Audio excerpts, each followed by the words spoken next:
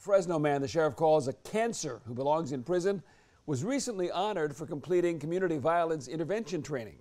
The certificate includes the City of Fresno Park's seal and is signed by Mayor Jerry Dyer. Fox 26 reporter Rich Rodriguez explains the man who received the award has been arrested twice this month, the first time just days before he was honored. Last week, 41-year-old Thomas Rowland was honored by the Urban Peace Institute in Fresno. He received a certificate signed by Mayor Jerry Dyer for completing a 40-hour training program on community violence intervention. 9 days before he got the award, he was arrested on 6 felony charges.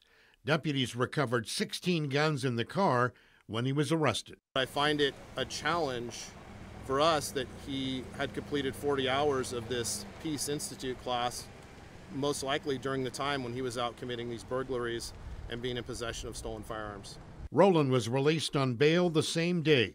4 days after the ceremony, Rowland was arrested again on 6 new felony charges. 5 of the 6 charges involve guns and ammunition. My concern is this individual putting firearms in the hands of gang members in Southwest Fresno, which are causing an increase of shootings or giving these gang members an opportunity to have a firearm to commit a violent crime.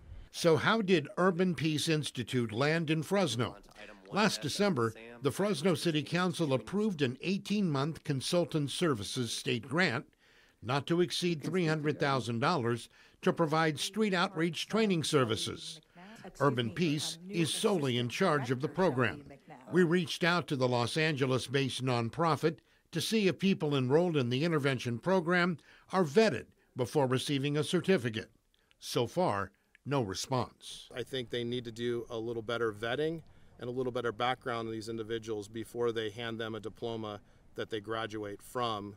The City of Fresno told Fox 26 News by email that it had no comment because it has no partnership with the Street Outreach Program. While it claims there are no ties, these certificates include Mayor Dyer's signature.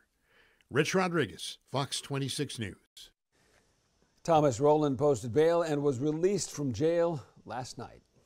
Hi, I'm Monty Torres of Fox 26 News on YouTube. Thank you for checking out our YouTube channel, where we have loads of great content for you to choose from. And while you're here, why not click on the subscribe button right here? That way you can stay in touch with all the latest breaking news, everything news related within the Central Valley. And thank you for watching.